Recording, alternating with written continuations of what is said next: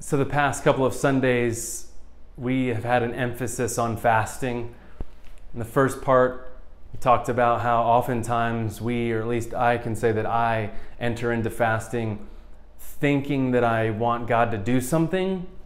The way that I worded it was thinking that I'm trying to seek the hand of God, but so oftentimes as I actually enter deeper into the practice of fasting, I realize that it is not the hand of God that I'm seeking, it is the face of God that I'm seeking. And oftentimes I'm trying to find God out there or up there somewhere, only to realize that God is in here, in my midst. And also, as obvious as it might seem, oftentimes the last thing that I remember as I cease to eat is what should be the obvious reminder in reality that there are people without food. And so as we abstain from something, and as we get to the point of realizing that we have hunger or a need, it's good for us to remember that there are people there are people that are lacking food, people that are lacking water, people that are lacking justice.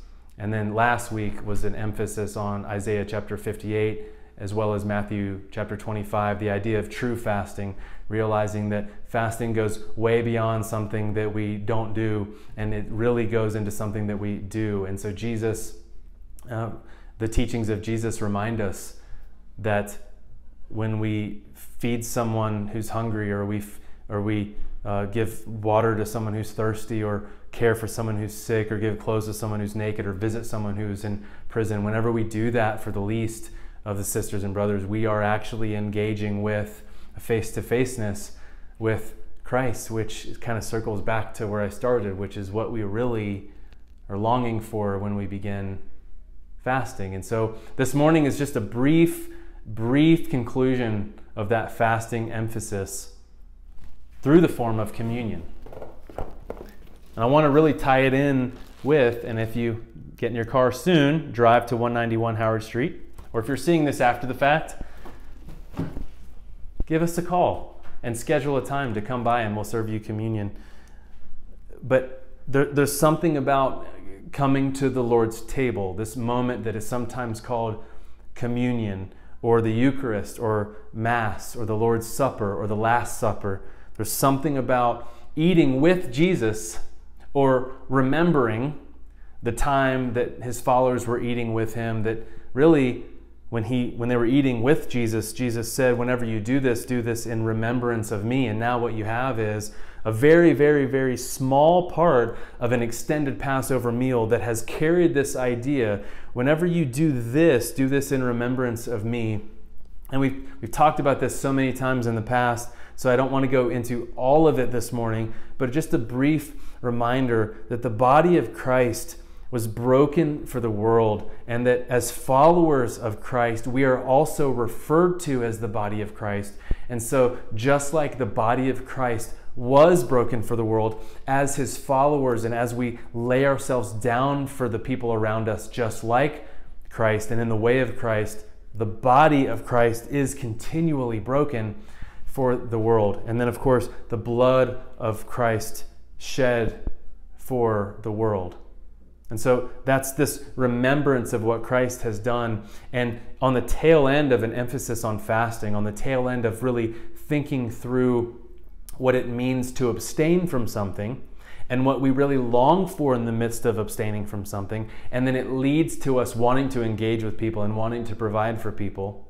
I wanted to remind us this morning of just a really brief teaching of Jesus in the midst of a really long sermon of Jesus. And that is when he said, "Blessed are those who hunger and thirst for righteousness, for they will be filled." And so this morning, as you hopefully get in your car here in a few minutes, drive to our office space so that we can have a brief time together of communion, or maybe if you watch this after the fact and maybe you just want to gather the elements in your home or with those around you, realizing that maybe what you're really longing for in life, what you're actually hungry for, what you actually need, not just what you want, what you're longing for, hungering for, and thirsting for, is the presence of God. This righteousness that he talks about is not just trying to do more good than bad. There's righteousness that only comes in and through and from Christ. that is what we're longing for. And when we long for righteousness, when we long for, and I've said this before, but I think a good time to bring it up, righteousness being when things are as they should be.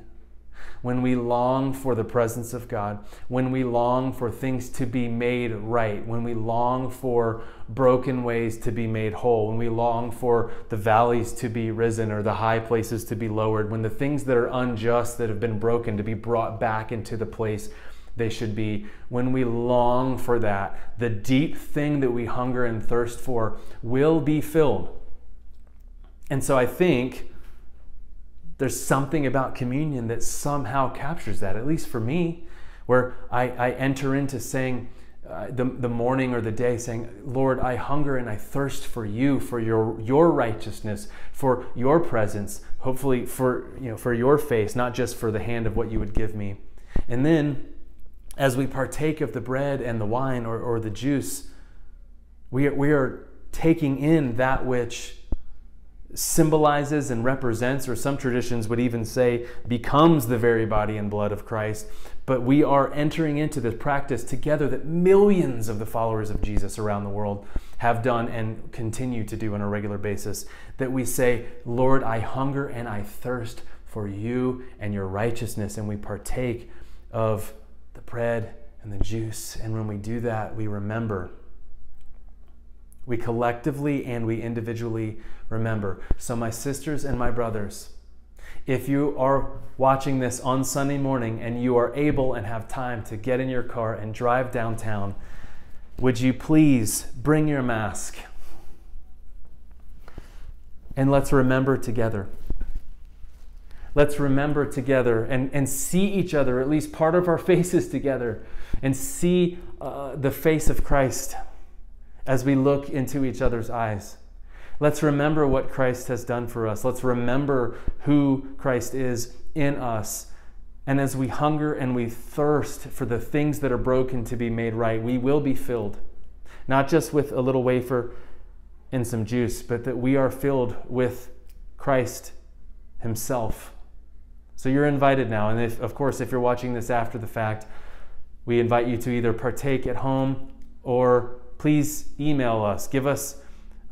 Send us a message at info@theheart.us and let us know if you would like to come to the office for one of us to observe communion with you and offer you the elements. So my sisters and my brothers, may you believe these things about God, but may you also believe these things about yourself.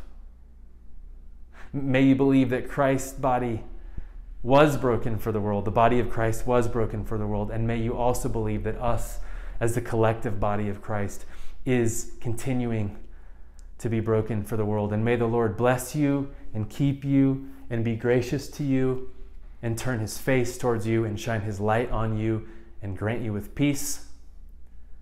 And I'll see you soon.